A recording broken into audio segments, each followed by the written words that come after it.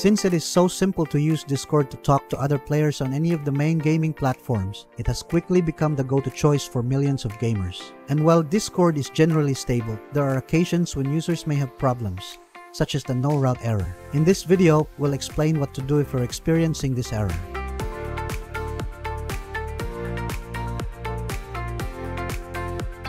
By the way, please like and share our videos to help those who might have the same issues so that we can help them too.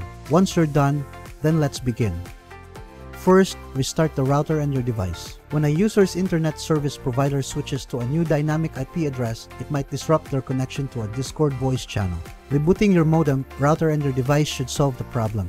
If you do this, the network settings will be reset and you'll get a new Internet Protocol version 4 address. Next, try using a VPN. If you are using a VPN or virtual private network, try running Discord without it.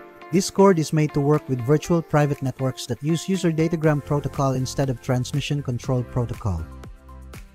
Next, disable quality of service high packet priority. Try turning off the quality of service high packet priority option and see if the error goes away. Follow these steps. Open Discord. Click on user settings. Go to voice and video.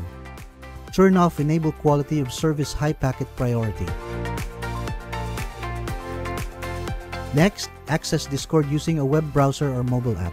If you get this error in one Discord client, try switching to another client to see if that helps. For example, if you usually use the Windows app and you're getting the Discord no route error there, try using the web version of Discord or the mobile app client to see if the same thing happens there. Next, switch to another network type. Depending on how you connect to the internet, you can try using Discord either with mobile data or Wi-Fi. So, if you mostly use Discord on your phone and it's connected to mobile data, try to see if the Discord no route error happens when you're on mobile data and when you're not. Next, use a different voice region. Your route error on Discord could also be caused by a problem with the local voice channel you're using. Change your voice region to see if that will help. Here's how. Open Discord. Make sure that you've already created your own server. Select your server. Click on the server settings icon under voice channels. Under region override, click on the drop-down arrow and select your preferred voice region. That's it. If you think that this video is helpful, we would appreciate it. If you can leave a like or comment, subscribe to our channel or share this video to your friends. This can greatly help in making Google's algorithm can find and recommend this video to others.